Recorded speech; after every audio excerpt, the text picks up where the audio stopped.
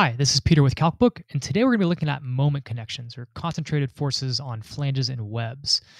So, flanges and webs with concentrated forces, right? That's the official title for AISC Chapter J10. But typically, right, that's what we use when we're going to be checking moment connections. There's a couple other cases there where we use this section for bearing type connections, and we'll talk about that as well as we get into it. But within the chapter, right, the failure modes that we check, the first one is flange local bending, right? So that's going to be tension on the flange. So this would be, the tensile component of that moment connection pulling on the column flange. Then we have web local yielding, right? So this can be compression or tension caused by, the top or bottom flange of the beam. We have web local crippling, right, which is going to be a compressive force into the column. We have web side sway buckling, right? So this is going to be actually from that bearing type connection. So this would not occur in a moment connection, but more, a plate or something like that bolted to a flange and pushing compression on it. So we would get this type of failure mode.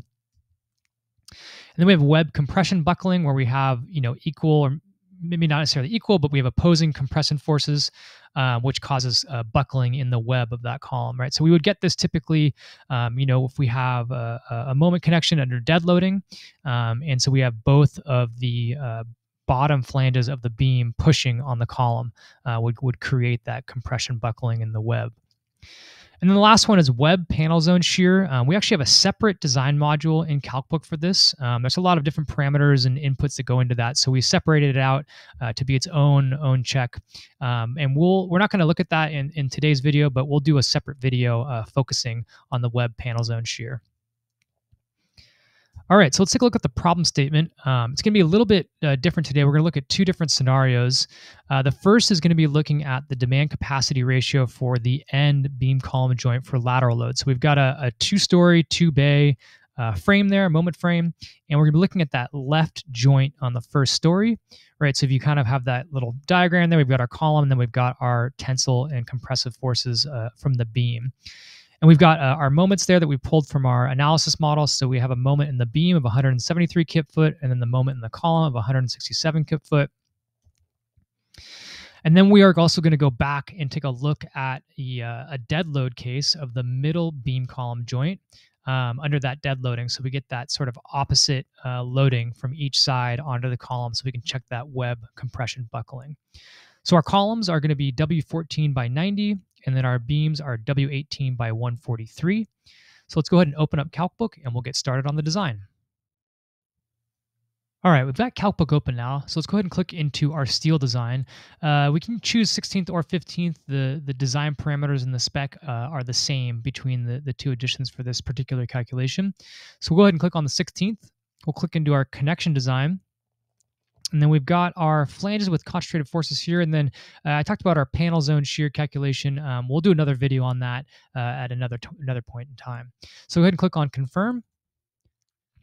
All right, and so along our left side here, we can start to select some of our different options we have and then enter in all of our geometric parameters that we need to for this calculation. So the first one is going to be the load direction, right? So we're either going to be looking at tension or compression. In this case, we're going to go ahead and start with compression. The connection type, right, we talked about either using it as a moment connection or a bearing connection. For this particular calculation, we're going to leave it as moment. For the compression flange bracing, this actually doesn't apply unless you are using the bearing type, so we'll just leave that as is. And then the equal force on opposing or on the opposite flange, right? We talked about this. This will come into play when we look at the middle column or the middle joint where we have the loading on either side of the column. But for this calculation, we're just going to leave it as one flange only. The distance from beam end to the concentrated force X, this has to do with where this force is occurring in relation to the length of this supporting member. So it basically wants to know how close to the edge are you and whether or not certain forces can develop in the web and that sort of thing. So we're just going to put 12 feet. That's approximately the mid height or the height of the story. So we'll just put 144 inches. And then the length of bearing, if we click on this, right, that's going to be basically for us, because we're looking at a moment connection, it's going to be the thickness of the flange, which is acting, the force acting on the column flange. So the thickness of the beam flange. And so for us, that's going to be 0.71 inches for our W14 member. And then we go into the supporting members. So for us, this is going to be that column, the W14 by 90. And we are going to go ahead and enter in a few parameters here. We are going to look at, let's see, the depth is a total of 14 inches. There's a shape factor in here that pops up, this QF, and it's just going to leave it as a 1.0 for wide flange sections. You can go into this table here and look at different options there for HSSs and other options there. The clear distance between flanges is going to be 10 inches. Our K length is 2. Our width of flange is 14.5 inches. So we already had this up here, 0.71. The web is 0.44. Our laterally unbraced length, we're just going to use the height of the first story. You can look into this more about what the bracing is in the configurations, but for our case, it's going to be 144 inches. And then everything else, I believe, is going to stay as is. And then we just need to go ahead and enter in our demands.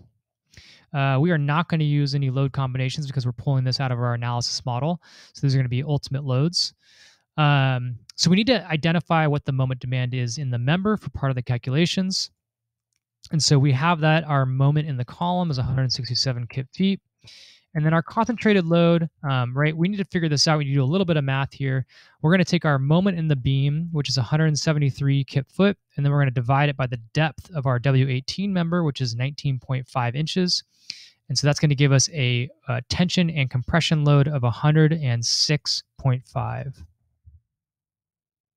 All right, so we can go ahead and start looking into our different calculations here, right? We have web local yielding, we have web local crippling, side sway buckling, and compression buckling.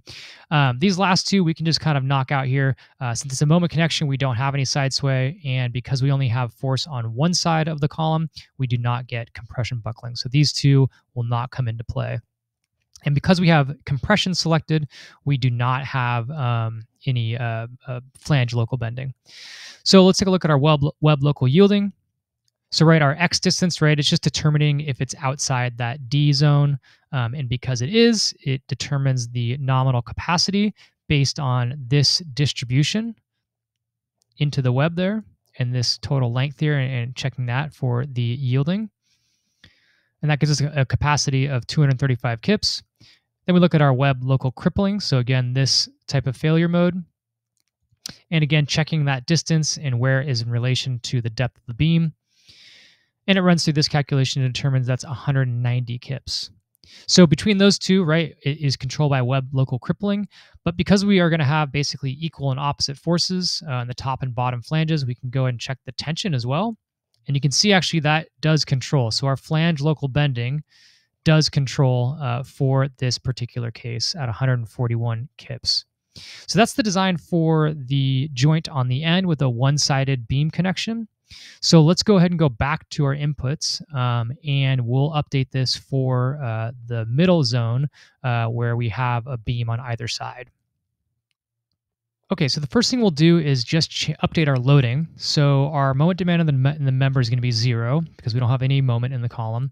And then our concentrated load is going to be 145 kip feet divided by 19.5 inches, and we'll convert that to feet. And that's going to give us approximately 90 kips. So now we can go to our capacity. Right, this is going to be compression now because we are going to be looking at the bottom flange, providing compression on either side of the column. Now we're going to toggle this over to both flanges, right, and then everything else stays the same. So now we have our web compression buckling, which comes into play, and that does not actually change the controlling capacity, but it's good to see that this calculation populate when we have forces on either side of the column. And again, I think if we were to go to tension, it would probably change to flange local bending as the controlling, but it allows you to check all the different failure modes for this type of connection. So that is our moment connections module for CalcBook. We hope you enjoyed it, and we'll see you next time.